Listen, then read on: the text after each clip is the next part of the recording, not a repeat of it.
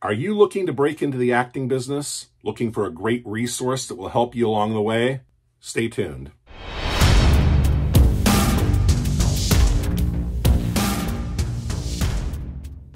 So yes, I recently read this book, The Map by actor Stef Tovar, and I'd like to share with you the 3 reasons why it was especially helpful to me and why I think it will be a great resource for other actors like myself looking to break into film and television.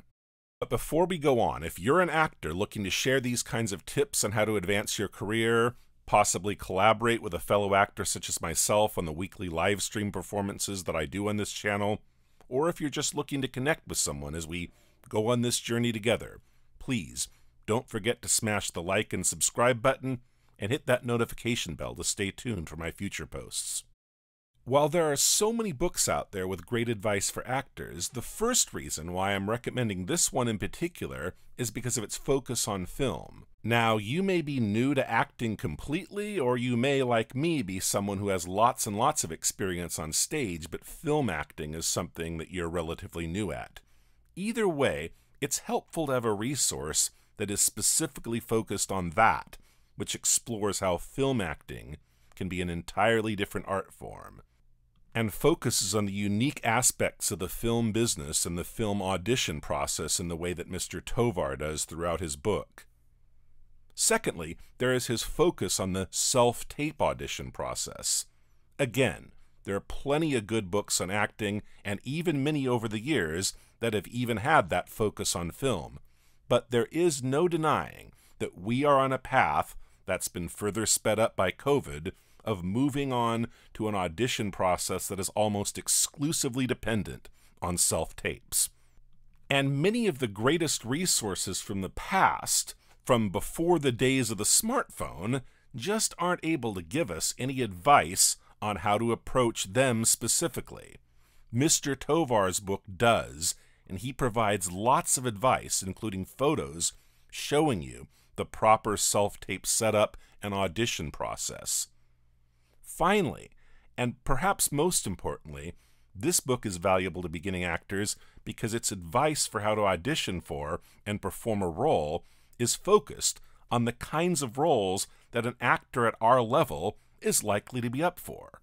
You know, for 30 years, one of the best books that's focused on film acting specifically has been Michael Caine's Acting in Film, and it is a great resource.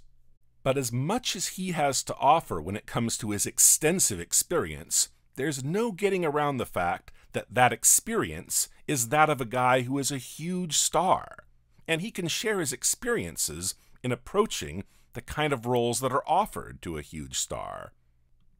Mr. Tovar, on the other hand, who as a working actor has made a career out of landing day player roles, he knows what it's like to make a living as an actor by regularly booking such roles, and he devotes large portions of his book to explaining the nature of such roles, and for his example of an audition script, he even chooses the role of a desk clerk in a hotel. Because, let's face it, that's just the kind of role that people like you and I are going to be going up for if we want to break into the business. We're not going to be auditioning to play Alfie. If we were, then it's because we're already a big star, and if we were, well then, we wouldn't need anybody's book to help us out. And let's be honest about something else. When we're reading for roles like the desk clerk instead of for the star, it's hard to make strong choices that are going to help us to be remembered and to stand out amongst the crowd of all the other actors who are up for the same role. But in spite of that, Mr. Tovar really breaks down these mundane sides for a boring desk clerk role and shows how you can give the character a motivation, how to find the beats in that one little scene, and to really find what we need to make those strong choices. Well, that's it for this video. If you have any other of your favorite resources that you'd like to recommend, please do so in the comments. And don't forget to like and subscribe for more acting and theater related content. See you next time.